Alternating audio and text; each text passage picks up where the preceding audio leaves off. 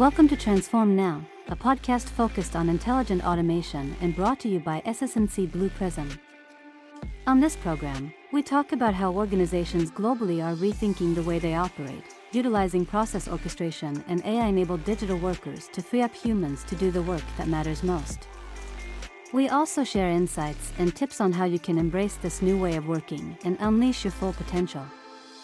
Let's get into the show. Hello, everyone. Welcome to the Transform Now podcast. I'm your host, Michael Marchuk. And I'm Brad Hairston. And this is our weekly pulse check on automation and AI news. Of course, you can find all the links for all the stories that we're going to cover today in our show notes. So, Brad, we got some good ones this time here. We do. So we'll start off with this one from the website unite.ai. And the title of the article is How the EU AI Act and Privacy Laws Impact Your AI Strategies and Why You Should Be Concerned. Now, we've talked about this concept of the legal issues that have applied, but now we're actually seeing some more governmental action coming in place. What are your thoughts on that? You can always count on the Europeans to lead the way with regulation. You know, we Americans tend to follow after the fact on that front. So I thought it was a really interesting article, and it talks about the fact that while regulations are good, there is concern that it's going to slow down innovation. It's going to bog down developers who are looking to use generative AI in particular. So we'll see about that. But it also talks about these categories of risk that the European Union has put forward. And the first one is, I think they call it unacceptable risk. So anything that's unethical, we all agree on that. The next category is high risk. And I was surprised by some of the examples they mentioned, like predictive maintenance and fraud detection and security monitoring through video analysis. Now, I understand how sometimes those things can present more risk or legal risk or things like that.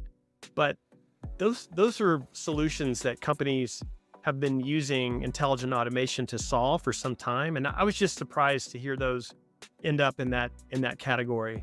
Do you think it's more of an autonomous type of thing? Like, hey, the airplane said, the airplane AI said this was okay, and we didn't have a person look at it, and that's what happened when the crash is that failed, and the AI just said it was okay. Is that kind of what you're thinking on? Yeah, that's very likely the case. And other aspects of the new regulation are not surprising. The fact that it's requiring more data transparency around the source data, around how the prompts themselves are being used. I think all of that's a good thing. And Michael, I don't know if you picked up on this, but it said that the fines that can be applied for non-compliance are pretty hefty. I think they said potentially up to 6% of a company's global annual sales. Wow. Global, yes.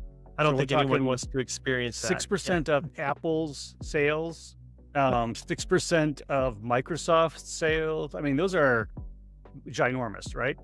Yes. Do you think they're trying to head towards that, to head off these large companies with, hey, listen, you need to pay attention to this because our fines will be, if you want to do business here, they will be stiff, and therefore you have to pay attention. Right. Yeah, interesting. Very interesting. Well, as you say, the Europeans are leading the way to do this.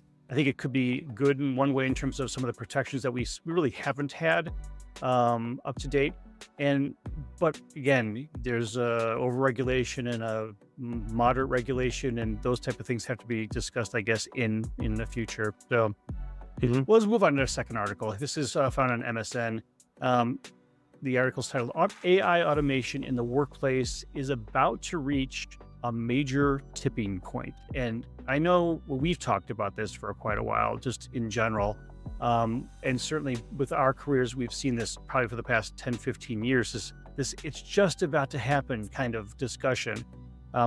What's different this time? Well, this article cites a recent survey conducted by Duke University and the Federal Reserve Banks in Richmond and Atlanta. And they surveyed CFOs. They found that 60% of them plan to automate work that is currently done by employees. That's not really new or different. I think we've heard 50 to 60% of work will be automated. So the CFOs are on board. That's great. What's really interesting, though, is 54% of those CFOs said they were going to do it with AI. And that's a 17% increase from the prior year. Now, the question is, what's causing them to all of a sudden have this rampant trust in AI? What is it? Is it the fact that they feel the peer pressure from their competitors and other industries? Is it that they've just seen enough examples to feel like it's trustworthy and they can put the right guardrails around it? I really don't know, but I do think it's an interesting survey. I look forward to dig into it in more detail. In my opinion, the ability to leverage AI in a bigger way really depends on how they're going to do it at scale. And right. I think if they're not planning on doing that with digital labor, that's a pretty steep hill to climb. And quite frankly, they may never get there. Well, maybe there's also a misconception about the way that these AI tools can provide those kind of benefits. And like we've seen a number of times, you sort of lump everything to this magic AI bucket, which also contains a whole lot of other things in terms of databases and infrastructure and all kinds of things, but it's all under this magic AI umbrella. And it's possible as a CFO, they may not necessarily be as technically savvy. So their thoughts on this would say, well, yeah, I've seen some of the things, I've heard about them. And so I would expect us to be able to optimistically leverage that going forward. Maybe that's part of it. I don't know. Yeah, agree. So as we're talking about CFOs, what are CFOs mostly interested in? They're interested about getting returns on their investments. So we've got a very good article from VentureBeat titled From AGI to ROI, the 6 AI debates shaping enterprise strategy in 2024. So I thought this was a fantastic article. They did a great job outlining these specific activities and these 6 specific tenets that they went and explored. Maybe you could discuss this a little bit with us, because I think this is really interesting. Yeah, I love the article as well. I think it really is comprehensive and covering the key areas of debate around Gen AI. And the author put this article forward as a precursor to their event that they're having next week. I think it's called VB Transform, and it's next week. Boy, I wish I was going, just after hearing all the speakers and panels they're going to have. Me both. Pretty much a who's who list in the world of AI. But a few of the points it brings forward that I just thought were most interesting. One is this idea that the LLM race is over for now, meaning we don't need, we have hundreds and hundreds of LLMs that have been developed that are available for companies to consume. We don't need 200 more, 300 more.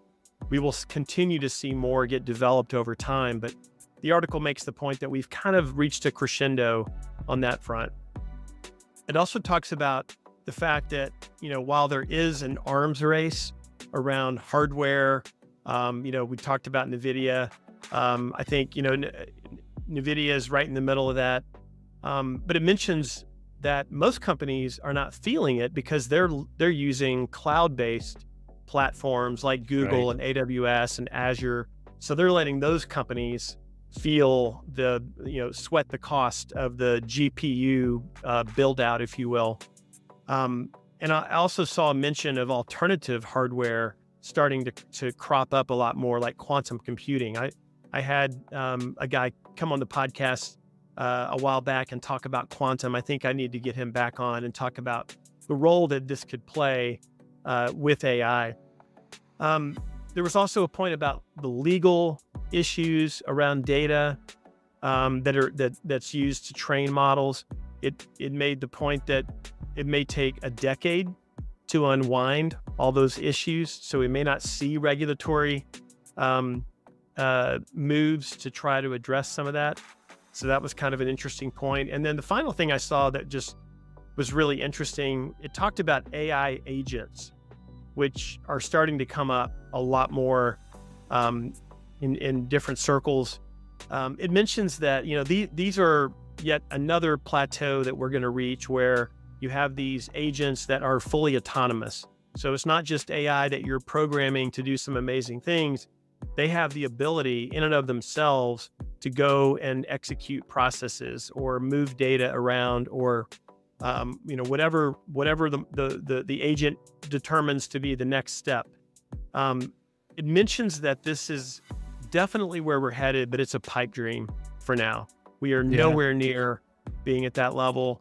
And it kind of cautions people from getting too enthralled with the whole idea. We may get there at some point, but right now, and this is the spirit of the whole article, I think, Michael, is we need to continue to have big vision, but we need to focus on practical implementation of Gen AI in the near term. And that's what most companies are still trying to do.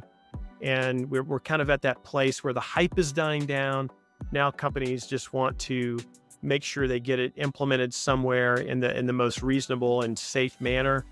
The really big ideas for Gen AI should still be there, but probably not going to happen in the near term. And I think all of our organizations has CFOs who are really looking for that. They want that return on the investment. They understand they have to be competitive in the market. They understand these tools are there, but they also want to see, spend the money wisely as we're doing these investments to make sure that they're going to get the return that they expect from it.